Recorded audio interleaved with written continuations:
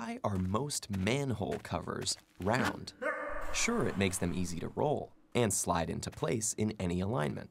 But there's another, more compelling reason involving a peculiar geometric property of circles and other shapes. Imagine a square separating two parallel lines. As it rotates, the lines first push apart, then come back together. But try this with a circle, and the lines stay exactly the same distance apart, the diameter of the circle. This makes the circle, unlike the square, a mathematical shape called a curve of constant width. Another shape with this property is the rouleau triangle. To create one, start with an equilateral triangle, then make one of the vertices the center of a circle that touches the other two. Draw two more circles in the same way, centered on the other two vertices, and there it is, in the space where they all overlap.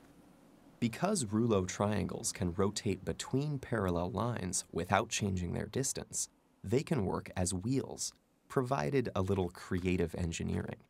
And if you rotate one while rolling its midpoint in a nearly circular path, its perimeter traces out a square with rounded corners, allowing triangular drill bits to carve out square holes. Any polygon with an odd number of sides can be used to generate a curve of constant width, using the same method we applied earlier, though there are many others that aren't made in this way. For example, if you roll any curve of constant width around another, you'll make a third one. This collection of pointy curves fascinates mathematicians. They've given us Barbier's theorem, which says that the perimeter of any curve of constant width, not just a circle, equals pi times the diameter. Another theorem tells us that if you had a bunch of curves of constant width with the same width, they would all have the same perimeter, but the rouleau triangle would have the smallest area. The circle, which is effectively a rouleau polygon with an infinite number of sides, has the largest.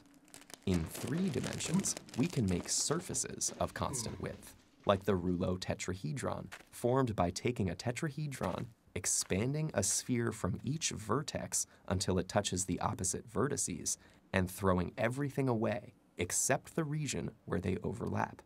Surfaces of constant width maintain a constant distance between two parallel planes, so you could throw a bunch of rouleau tetrahedra on the floor and slide a board across them as smoothly as if they were marbles.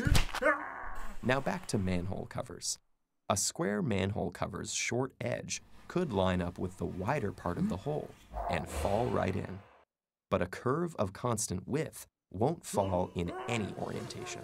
Usually they're circular, but keep your eyes open and you just might come across a rouleau triangle manhole.